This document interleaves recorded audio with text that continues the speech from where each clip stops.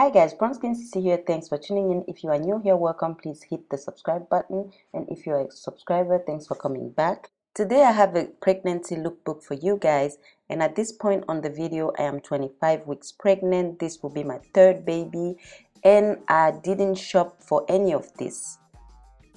In other words, so far I haven't bought any maternity clothes this pregnancy.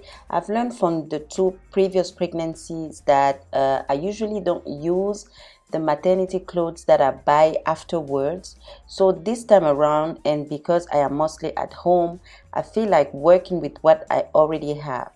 So if you like this kind of video, keep on watching.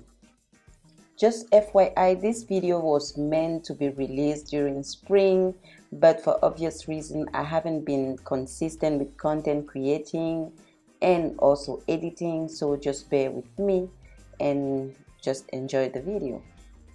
Again, none of these clothes are maternity clothes. I just try to work with items that are stretchy or large enough for me to fit in there without being uncomfortable. And I hope this inspires you to shop your closet before you splurge on any new items.